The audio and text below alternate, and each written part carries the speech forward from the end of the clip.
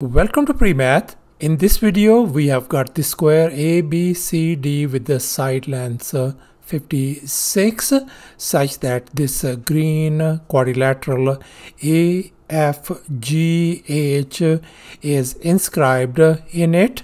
And moreover, the sum of the line segments A and this line segment B is equal to 35, and likewise the sum of these line segments X and this Y equals to 21.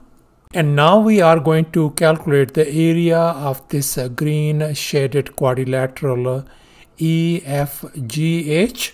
Please don't forget to give a thumbs up and subscribe. Let me make it very clear that this figure may not be 100% true to the scale. As we are dealing with this tricky problem, so we are going to think outside the box. Let's go ahead and get started. And here's our very first step. Let's go ahead and calculate the area of this square ABCD whose side lengths are 56 each. So therefore the area of this square is going to be simply, I'm going to multiply these side lengths 56 twice, and if we multiply them we are going to get 3136. So therefore the area of this square ABCD turns out to be 3136 square units. And here's our next step. Let's go ahead and label these right triangles.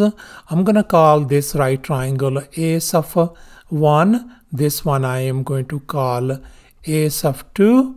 This one I'm going to call A sub 3, and this one I am going to call A sub 4. Then we can see that the area of this green shaded quadrilateral EFGH equals to the area of this whole square ABCD minus these individual areas A sub 1, A sub 2, A sub 3, and A sub 4, as you can see in this equation. But we know that the area of this square ABCD, we already figured it out, that is equal to 3136. So I'm going to replace this one by 3136.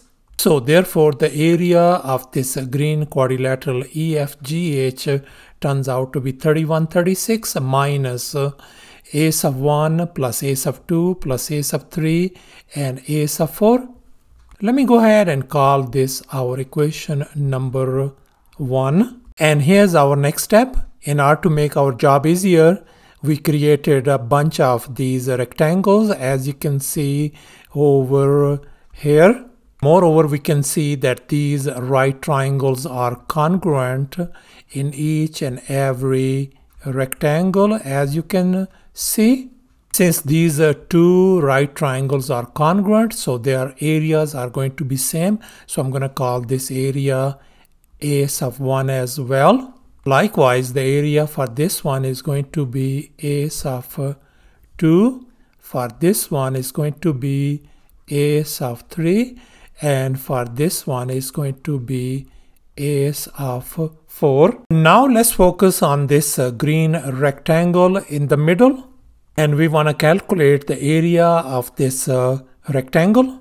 And we know that this whole length is 56. And moreover, this length, this one is A. And this length is B.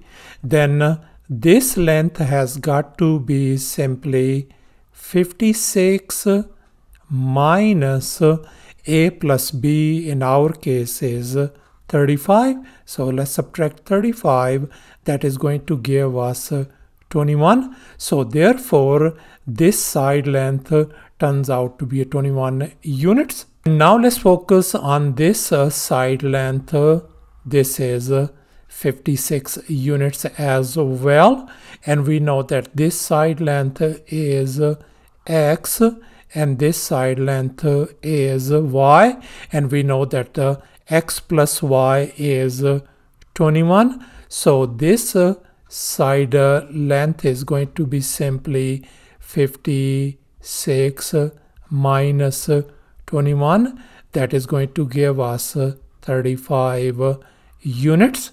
So therefore the dimensions for this green rectangle in the middle turns out to be 21 and 35 respectively. Let me go ahead and label this area of this rectangle as uppercase A. So the area for this rectangle is going to be, and we are going to use this area of a rectangle formula, length times width. In our case, the length is 35 and the width is 21 units. So therefore, let's go ahead and multiply them. So that's going to give us 735 square units. So therefore, this area of this rectangle in the middle turns out to be 735. And now in this next step, we know the area of this whole square ABCD is equal to the sum of these individual areas. A sub 1, this one, A sub 1 as well, A sub 2, A sub 2, A sub 3, A sub 3, A sub 4, A sub 4, and this finally A as well in the middle. Therefore, let me start off with this A. I'm going to write down A plus, we got A sub 1 and A sub 1. If we add them, that's going to give us 2A sub 1 plus likewise A sub 2 plus A sub 2 is going to give us 2A sub 2. Likewise, this is going to be 2A sub 3, and then finally plus 2A sub 4. And now we know that the area of this square ABCD is 3136. So I'm going to replace this one by 3136. And likewise, the area A is, we already figured out, which is 735, as you can see in this next step. Now let's go ahead and subtract 735 from both sides. This is gone. Therefore, on the left hand side, we got 2401. Now we can see on the right hand side, 2 is in common. Therefore, I factored out 2, as you can see in this next step. And now let's go ahead and divide both sides by 2. This is gone. So therefore, our A sub 1 plus A sub 2 plus A sub 3 plus A sub 4 turns out to be simply 1200.5. And here's our final step. Let's go ahead and calculate the area of this green shaded quadrilateral EFGH. And now let's recall this equation 1. Area of this green quadrilateral is going to be equal to this 3136 minus A sub 1 plus A sub 2, A sub 3, and A sub 4. Now we know that this A sub 1 plus A sub 2 plus A sub 3 plus A sub 4, we figured out in our previous step. This turns out to be 1200.5. So I'm going to replace this one by 1200.5. As you can see in this next step, let's go ahead and subtract this one.